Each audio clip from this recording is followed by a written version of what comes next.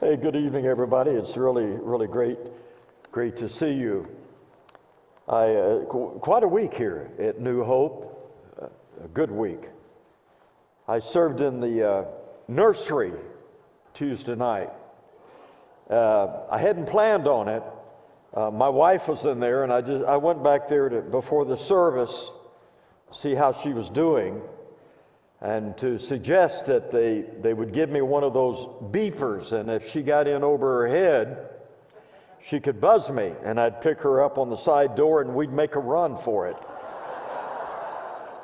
I mean, we have people who are in therapy because they served in the nursery.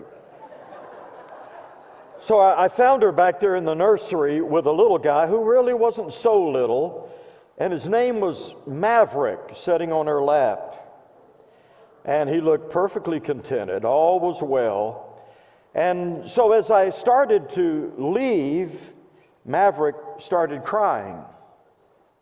And when I went back in, Maverick stopped crying. And then when I stepped out again, Maverick cried. When I went back in, Maverick stopped. So I was stuck, and I knew it, in the nursery for the night. Well, I had a good time. It was good. It was good for me, and I had fun and I taught Maverick how to throw a ball. Thankfully, a very soft ball. I say that because Maverick had a unique way of throwing. He preferred a two-handed over-the-head throw, which was astonishingly hard. And I tried to teach him how to share as well, to throw the ball to Easton, another new buddy of mine. And Maverick would walk right up to Easton, about 1 foot away from him, and with his over-the-head, two-handed grip, he would throw the ball as hard as he could, and it would boink Easton on the head, and they would both stand there and laugh. Now, Bella also had a ball. But Bella had absolutely no intentions of sharing that ball with anyone. Do you know if there are 3 kids in a room with 3 balls, all 3 kids will want the same ball? That's just the way it is. That was Tuesday night. I didn't serve in the nursery Wednesday night. I was recovering from Tuesday night. But I had so much fun. I decided to sign up for nursery duty on a regular basis every 7 years. I can't wait till the next time. But I'll tell you what, when you see those folks back there, Anna and Kim and those volunteers who serve in the nursery, tell them thanks, would you? Tell them that you appreciate their service, because it is truly a loving ministry. And I really did enjoy it. Well, tonight I want to talk about a prepared people for a prepared place. Shirley Boone, Pat Boone's wife of 65 years, passed away Friday morning. And Pat said, "We lived a wonderful, blessed life together for 65 years. He said, "I parted with my better half for a little while, but we don't die," he said. "We just move on to another place." And today was her moving day. She's changed her address is all, and moved to a different mansion that I expect to join her in one day. The hope of heaven. Let's see what Jesus said about heaven, a familiar passage of Scripture. In fact, it's so familiar in the King James Version. I want to read it from the King James Bible. It's John chapter 14. Tempted to stop there at verse 6, but we need to go beyond that, and we'll conclude at verse 11. Jesus said, "Let not your heart be troubled. Ye believe in God, believe also in me. In my Father's house are many mansions. If it were not so, I would have told you." And everything's going back to the trustworthiness of the Lord Jesus Christ. If it were not so, I would have told you. I would not have left you in the dark about such an important matter. Then he said something that was truly astonishing, something no one had ever said before, no one has ever said since. He said, I go to prepare a place for you. And if I go and prepare a place for you, I will come again and receive you unto myself, that where I am, there ye may be also. And whither I go, you know, and the way you know. And Thomas saith unto him, Lord, we know not whither thou goest, and how can we know the way? Jesus saith unto him, I am the way, the truth, and the life. No man cometh unto the Father but by me. If ye had known me, you should have known my Father also, and from henceforth you know him and have seen him. Everything is so explosive here. Philip saith unto him, Lord, show us the Father, and it sufficeth us. Jesus saith unto him, have I been so long with you, and yet hast thou not known me, Philip? He that hath seen me hath seen the Father. And how sayest thou then, show us the Father? Believest thou not that I am in the Father is in me? The words that I speak unto you, I speak not of myself, but the Father that dwelleth in me, he doeth the works. Believe me that I am in the Father in me, or else believe me for the very works' sake. So I was visiting with my leprechaun friend, helping him gather a herd of unicorns, when a pixie appeared and sprinkled us with stardust, after which we were both miraculously able to fly. And fly we did. You know, some people think of Christianity about like that. Make-believe, myth, a concoction of fiction and fantasy and fable, with heaven being the biggest myth of all. They tell us that we believe in heaven because we want to believe in heaven, and that's the only reason. They tell us we believe in heaven because we just don't want to believe that this life is all that there is.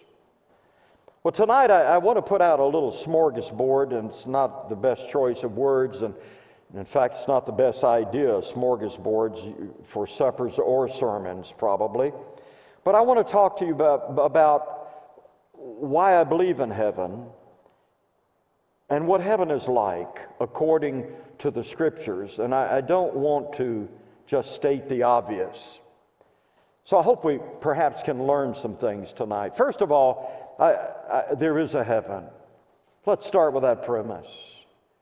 And why do I believe there is a heaven? Well, I believe heaven is real, and I believe in heaven because of the one who taught us about heaven. And if you walk away with nothing else but that, you have something rock solid tonight. I believe in heaven because of the one who taught us about heaven. My belief in heaven goes far beyond what I want to believe. It's a matter of what God has said.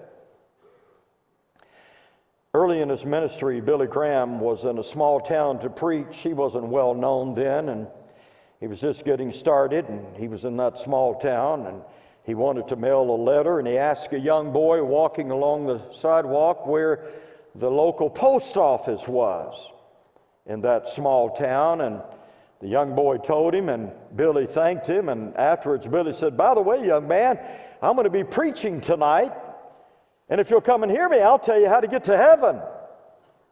The little boy thought for a moment. He said, no, thank you, sir. He said, you don't even know how to get to the post office. Well, what the young boy didn't realize is that Billy Graham knew how to get to heaven. He knew how to get to heaven because the Bible tells us how to get to heaven. Jesus tells us how to get to heaven. The word heaven is found over 600 times in the Bible. Jesus mentions heaven some 70 times in the Gospel of Matthew alone. So the cynics, the agnostics, the critics of faith are not up against me and you. They're not up against Billy Graham. They're not up against the church. They're up against Christ himself, who taught us about heaven. We have read his very precious words this evening.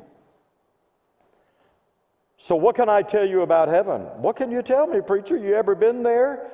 No, I lived in West Virginia, and they called it almost heaven. But it didn't seem like much like heaven to me. No, I've never been to heaven. But you see, I've talked to one who has. In fact, I've talked to one who's building a mansion up there for you and me. I've talked to one who is an expert on heavenly things. One who has never made a mistake and has never lied. I've talked to one whose knowledge exceeds that of all the scientists and the philosophers and the doctors and the preachers. In fact, I've talked to one who came from heaven, and he's ascended back into heaven. And more accurately, he's talked to us about heaven. And this is what he says. And Pastor Jeff, thank you. And Pastor Brett, thank you, because everything that's been said tonight has focused on this all-important issue, this fundamental issue, and that is trust. Can I trust him? And he said, you trust in God, trust also in me. I'm as trustworthy as God himself. Trust in me because I am trustworthy. I am as trustworthy as God. Trust in me because I am God. All our questions are answered. All our fears are put to rest. All our issues are resolved. All our needs are met in the all-important and all-powerful exercise of trusting in him. Everything goes back to that, trusting in God. Trust in God, trust also in me. Now, anytime you're receiving information from anybody, if you're like me, and Lord, I hope you're not, but in some ways maybe it could be a good thing. If you're like me, I hope there's a healthy dose of cynicism, or at least some spirit of discrimination and discernment in you, and you don't just naively swallow everything you're fed or believe everything you're told. You put everything to the test of Scripture. Could I get an amen? Information given is only as credible as the one who gives it. And in John chapter 11, the Lord Jesus raised a man from the dead. And in John chapter 20, he will rise from the dead himself. So in between John chapter 11 and John chapter 20, we have John chapter 14. Something tells me I can believe Jesus when he says what he says. I think he walks around with pretty impressive credentials. I don't know about you, but I haven't raised anyone from the dead lately. And I certainly haven't been raised from the dead myself. None of us have that on our resume. And so who among us would dare say, you trust in God, trust also in me? Or who of us could say, I am the resurrection and the life? Or who of us could say, I am the way, the truth, and the life? No man comes to the Father but by me. If there is no heaven, Jesus lied to us and he deceived us about the most important matter of all, our eternal destiny. So my friend, I believe in heaven tonight because of the one who taught us about it. I don't know what we sell these taped sermons for, I don't know, but whatever it is, it's now worth it because of the ground we've already covered. Secondly, I want you to know that heaven cannot be boring. Look at verse 2. Christ said, in my Father's house are many mansions. If it were not so, I would have told you, I go to prepare a place for you. And if I go and prepare a place for you, I will come again and receive you unto myself, that where I am, there ye may be also. No one in heaven will ever say, you know, I'm thinking of moving on from here. I'm looking for greener pastures. This place has not lived up to my expectations. This heaven thing just isn't working for me. I wish I was back in Nebraska. Apologies, Pastor Brett. I know you can take it. There's no complaint department in heaven because there's no need for one. Heaven is Eden, it's bliss, it's paradise. Heaven is all heaven promises to be. Jesus calls it my Father's house. He's presenting it to us in terms that we can understand. We know houses, we know rooms, we know places. And since this is the Father's house, and Jesus is the chief architect and builder of our eternal home, it's unthinkable that heaven could be boring. Now, many think of heaven as a place that, well, we're really not doing anything. You're pretty much doing nothing forever. You're floating around on a cloud, playing a harp, singing hymns, kind of an endless, monotonous existence. You're a zombie living in zombie land. The science fiction writer Isaac Asimov believed that. He said, I don't believe in the afterlife. So I don't have to spend my whole life fearing hell or fearing heaven even more. For whatever, he said, the tortures of hell, I think the boredom of heaven would be even worse. Well, heaven is not boring. How do I know that? Because Almighty God is not boring. The psalmist knew that. He said in Psalm 16:11, in thy presence is fullness of joy. At thy right hand there are what? Pleasures forevermore. Joy unending, pleasures unimagined. Are you kidding me? Heaven boring? Job's God, who laid the earth's foundation and marked off its dimensions? The God who created the universe with the power of His Word from its atoms to its solar systems, and He holds it all together by the same. The God who created this uniquely beautiful planet and hangs it on nothing and keeps it spinning like a top. The God who colors the sky at sunset with His palette of endless colors and hues. The God who makes the sun shine in the day and the stars magically twinkle at night. The God who sends flashes through the sky for His light show and thunder for His applause. The God who scooped out those oceans with the palm of His hand and keeps them in place with an invisible wall. The God who created the animals of the fields and the fish of the sea. And the God who puts the twitter in the robin's song and the roar in the lion's mouth and the biosonar system in the well. You're telling me His heaven will be boring?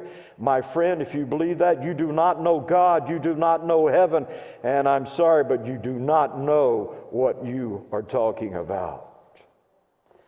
Heaven, it will be beautiful, it will be magnificent, it will be radiant, it will be breathtaking. When I was a little boy raised in an unchristian home, my grandmother, who was a Christian, and I didn't get to see her very often, 3 or 4 times in my life, and when I got to see her, she took full advantage of it. One day when everybody was gone or taking a nap, she pulled me aside, she set me on the side of the bed, and she told me about heaven. She told me about Resurrection Day. She told me about being with the Lord. She painted a picture for me. She wasn't an eloquent or an educated woman, but she painted a picture for me in the intimacy of that moment that was so profound. I've never forgotten it. I never will forget it. Jesus used her like an artist to paint that picture in my mind. And I'll tell you one thing, it was anything but boring. Heaven's not going to be boring. Too many saints to meet.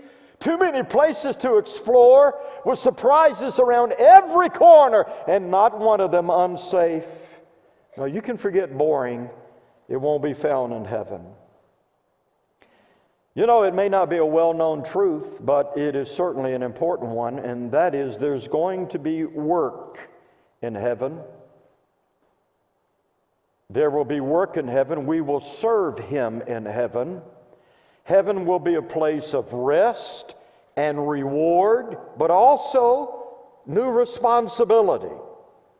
We will have work to do in heaven. Not a laborious kind of work, not by the sweat of our brow, but work that only and always thrills and fulfills. Twice in Revelation we are reminded that we will serve Him in heaven. Revelation 22 and verse 3 says, "No longer will there be any curse. The throne of God and of the Lamb will be in the city, and His servants will serve Him." Revelation 7:15, they are before the throne of God, and they serve Him day and night in His temple. What kind of service will it be? Well, I don't know, but I'm quite confident that it will be a service that will be in keeping with our dreams and our passions and the way in which God has gifted us. What do you like to do on earth? What's your passion?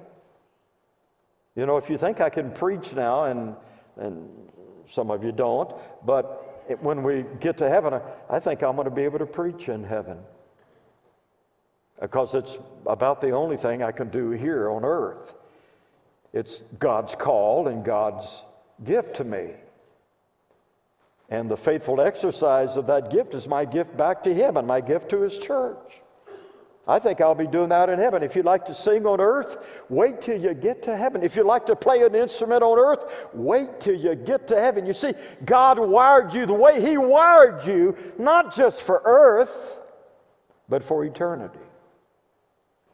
One eloquent preacher suggested heaven is, quote, alive with a perpetual hum of industry, which he described as being as free from care and toil fatigue as is the wing stroke of the jubilant lark when it soars into the sunlight of a fresh, clear day and spontaneously and for self-relief pours out its thrilling carol.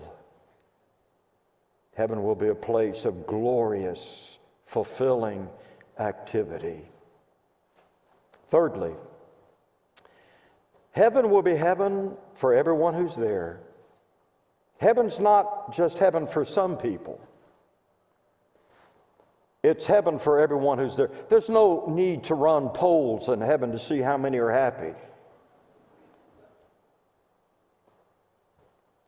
Some of you are city folks. You like to be where the action is. You don't mind the high rises. You'd like to live in one. You don't mind the traffic. It's invigorating to you. You like the city life. And for you, heaven is a city. Hebrews 11:10 tells us Abraham was looking for what? A city whose builder and maker is God. But some of you are country folk. You've had it with the city. If you never saw another city in your life, you'd be just fine. You love the country.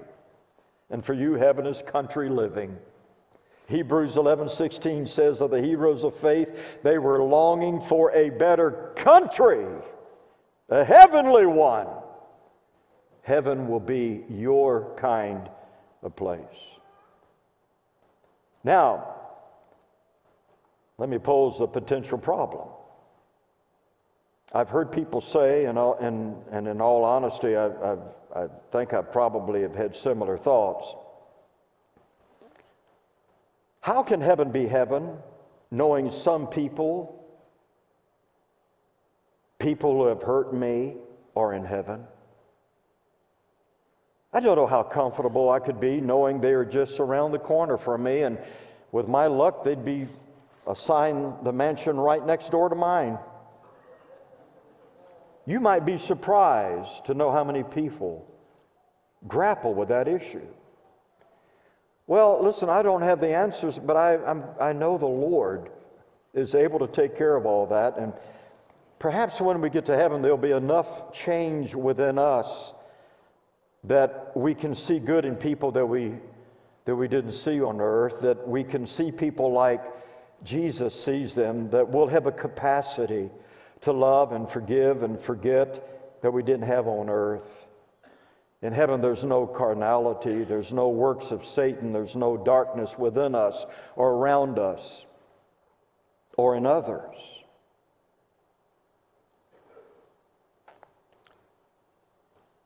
Carol and I were in West Virginia for our second visit and our second weekend to preach and meet the people in a church and to pray about the possibility of becoming their pastor, the pastor of Faith Christian Fellowship. And up to this point, we felt very good about it and seemed God had given several confirmations. And when we got into the hotel, they had a basket for us. That was very sweet and thoughtful. And it had fruit in it, and it had sleeves of golf balls, which I thought was an additional confirmation of our calling there. And there was a card in the basket. And when I opened the card, it had just 2 words in it.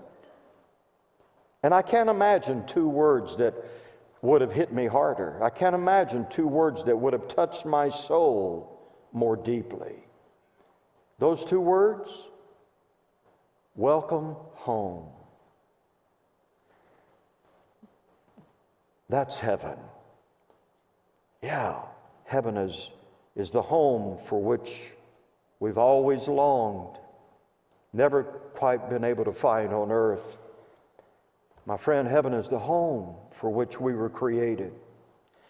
Heaven is that place where we will never feel more at home, more relaxed, more content, more at peace, more fulfilled, more happy, more at home.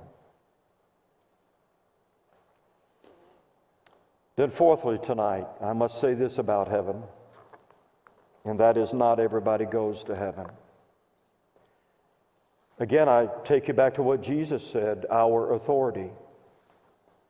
He said, I am the way, the truth, and the life, and no man comes to the Father but by me. You know, people are always asking, how can a loving God allow anyone to go to hell? And it sounds so noble and so enlightened, doesn't it? So compassionate. The truth is, it's none of that. And they never ask, how can a just and righteous and holy God allow sinful men to go to heaven? Can you imagine thieves and con men and rapists and murderers allowed into heaven? It wouldn't be heaven very long, would it? God allows men to go to heaven because that's what they've chosen. God allows men to go to hell because that's what they've chosen.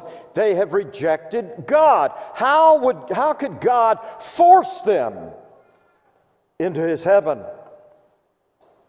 How long would heaven be heaven without the unrepentant, with God-haters in it? Now, everyone can go to heaven. Everyone is given the opportunity because Jesus died for everybody. He paid the price for everyone's sins, but not everyone will go to heaven.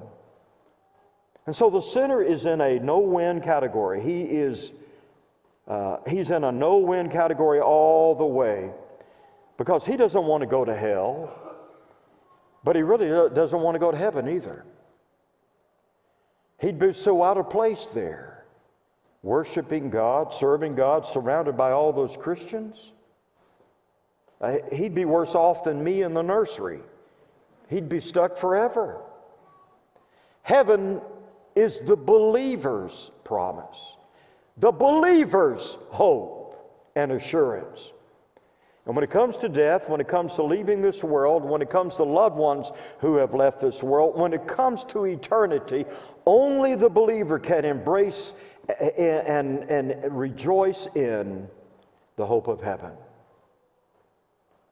And to the one who has trusted in Jesus, to the one who has fully embraced Him as not a way, but the way, not a life, but the life, not a truth, but the truth, He says, let not your hearts be troubled. Now, think about this. Everybody's banking on something, aren't they? The atheist is banking on the belief that there is no God. The Buddhist is banking on Buddha. The Muslim is relying on good works. I'm trusting, I'm putting all my weight on Jesus Christ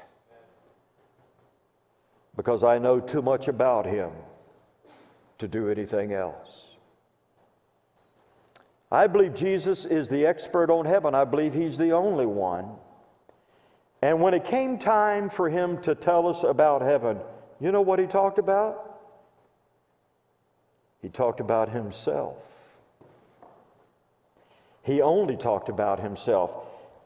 He uses the word I, me, my, myself over 20 times in that little text I read to you tonight. He only talked about Himself because there is no other answer. He only talked about Himself because He is all we need. Would you stand with me as we look to Him in prayer tonight?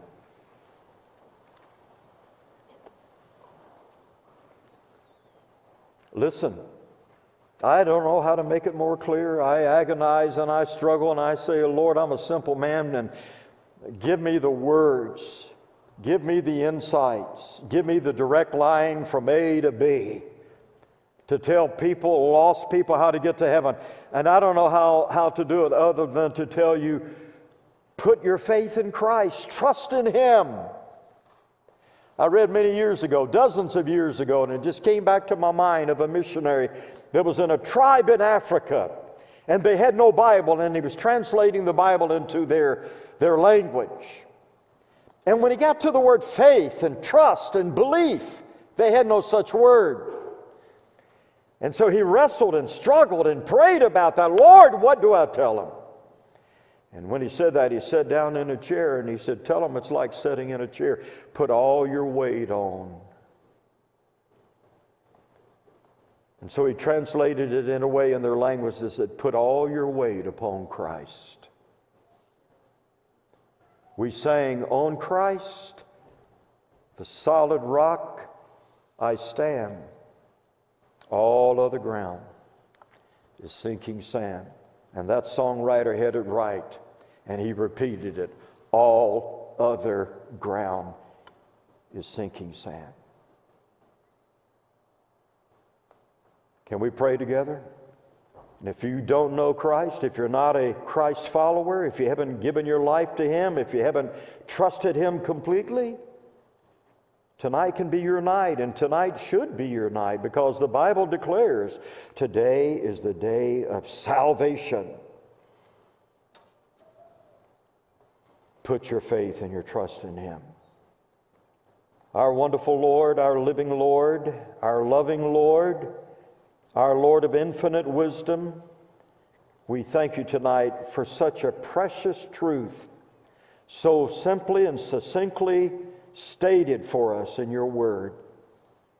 How we thank You for the one who came from heaven, came to earth and declared, I am the way, the truth, and the life, and demonstrated the truthfulness of His statement in the works He performed, and invited us to examine His life, explore His works, and let those works confirm His words. So tonight we thank You for the unveiling, the revealing of Jesus, who He is, all He is, more than a good teacher, more than a philosopher, more than a moral example. He's our Lord, He's our Savior, and He's able to save to the uttermost.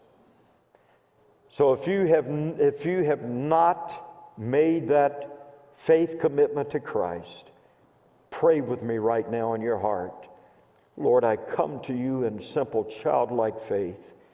I thank you that you will in no way cast me aside, but because of your love and your mercy, you've invited me, and I've sensed that invitation in my heart, and tonight I come to you. I come to you and I say, ask you, Lord, save me. Save this sinner. Bring me into fellowship with you. I ask you to give me your Holy Spirit to empower me to live for you and to want to live for you and to live my life in the light of eternity. How many are grateful tonight that you have the hope of heaven? Amen? Well, then you ought to want to sing about it and celebrate a little bit. Let's do that. Pastor Brett, lead us. Hallelujah. Praise the Lord. Praise the Lord. Amen. You heard the story, the old story about the Sunday school class, and the teachers said, how many of you kids want to go to heaven? And everybody raised their hand except for one little boy. And she said, Johnny, don't you want to go to heaven? And he said, yeah, but I thought you were getting a tour up today, you know. Don't get nervous. We're not talking about today. But what if it was today? Can you imagine? No, you can't. And neither can I. Can't begin to imagine. Eye hath not seen, ear hath not heard what God has prepared for those who love him. And every once in a while the Holy Spirit drops down just a little glimpse, just a little insight, just enough to keep us going. I want to encourage you to think about heaven this week and to live in the light of it. Read John chapter 14 and read other places. You can get out a concordance and look up the word heaven and trace heaven throughout the New Testament in particular. And if you don't have a concordance, do some cross-referencing from John chapter 14. And if you don't know how to do that, you really need to sign up for my hermeneutics class the next time I teach it. So think about two things this week, heaven and hermeneutics. Heaven and hermeneutics. Next week I'll teach you how to spell hermeneutics. Gives me a week to learn how myself. Yeah. God bless you. Let me pray with you before you go today. Father, we are grateful people. We are grateful people, Lord, because we are blessed people. And every once in a while, Lord, you lift the blinders and you let us see into that which is to come. We're so thankful for what you saved us from, but what you brought us into. We thank you, Lord, that you planted the hope of heaven deep in our hearts. And I pray that we will be sojourners in this life with one eye on heaven as well as the road before us. May we serve you faithfully, gratefully, triumphantly, till you come or till we leave to meet you. In Jesus' name we pray. Amen. Amen.